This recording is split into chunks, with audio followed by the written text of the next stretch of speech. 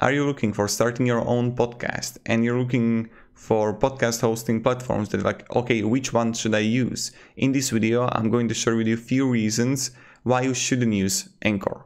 This is just like my opinion. I'm not paid by the competitors to say, oh my God, you should definitely use Podbean and Buzzsprout. Yes, I recommend those, but I'm not paid by them. I think they're just really good alternatives to Anchor.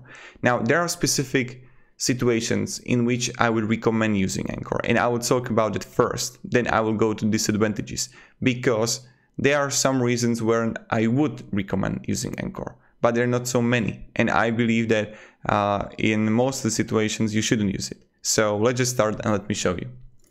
Now, when it would come to the Anchor and features, they have good features, but in what situation I would actually recommend using it? The first one is that if you're just like literally starting out, it's completely for free. So it's like, okay, I don't have to pay anything using Anchor. That's a huge advantage, but there comes also disadvantage with features and everything. If I'm just starting out, I don't even have mic.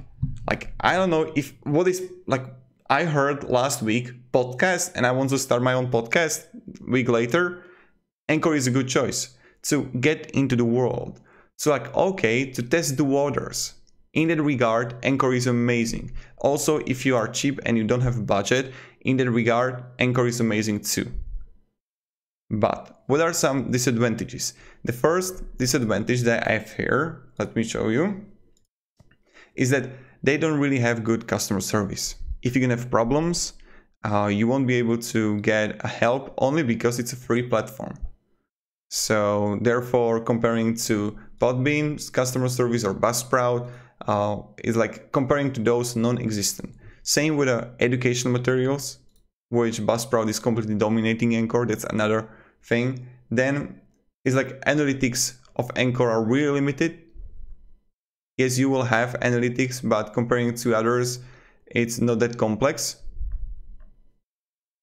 Then you have like monetization here, which is pretty good, but comparing to others in which you can have like limited episodes for people who just sponsor you, then you have like donations in red circle. You don't have something like in Anchor. And like meaning that yes, you have that they can donate you monthly, but with a subscription of limited episodes that only the subscribers would have, you don't have it. Then to go even further, they have uploaded compressed audio file, so that's something you should definitely keep in mind. And they look at the quality comparing to Anchor, Buzzsprout, and Podbean. Then we have here limited features, as I mentioned. And my recommendation is if you want to really like use Anchor, don't use it for editing your audio. Use Audacity, which is a free program for editing audio, or something like that. That will be much more effective. So this is something that I would recommend. Anchor is good if you're just only testing the waters. If you want to go big, if you want to grow your podcast and you know that you have some kind of traffic, use Buzzsprout, use Podbean, use Red Circle, don't use Anchor. Now, when you would come here to the pricing plans of like Buzzsprout, you see that it's not free. Yes, they have free account, but it's limited upload 2 hours each month, and you can episode host it for 90 days. With Podbean, on the other hand, when you come here, again, they have free, but you can have storage space about 5 hours total.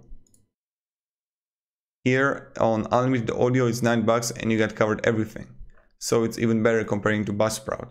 So you can actually test it out, learn, and see if you like those. But this is pretty much it. This is just like my review of those programs too. There are good alternatives that you can use. I didn't want to be negative in this video. Anchor is an alright tool, but it's nothing fancy. There are even more disadvantages if you would like look deeper, if you want to use it with mobile, if like the system is going to lag.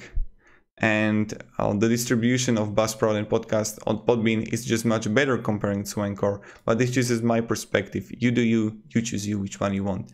So thank you very much guys for watching, and have a great day and goodbye. See ya.